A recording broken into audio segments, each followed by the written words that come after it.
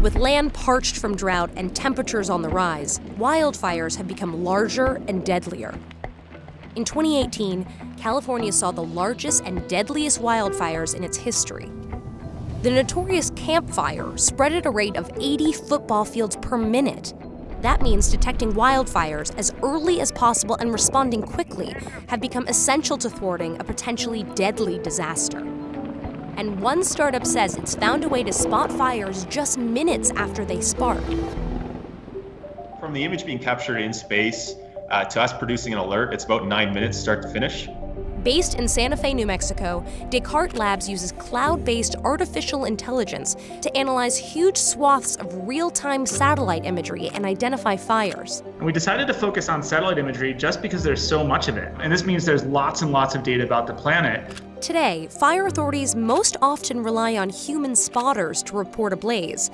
But Descartes' AI platform scans thermal imagery from NOAA satellites to look for what the company calls heat anomalies. And this turns out to be a pretty challenging problem because the temperature of the Earth is always changing.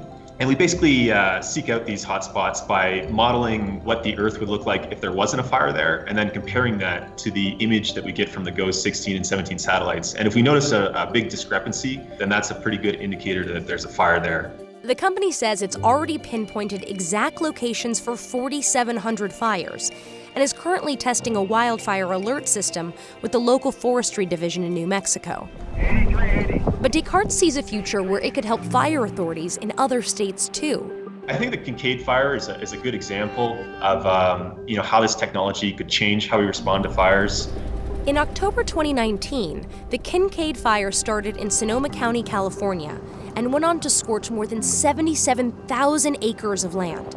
The company says it generated an alert before most people even knew the fire existed. We detected it about 10 minutes after it started, but it was a lot more challenging for people because this fire started at around 9:30 at night, and it wouldn't be until half an hour after we had already broadcast our alert that CAL FIRE would have a plane over the fire, and another few hours until they actually reported it publicly.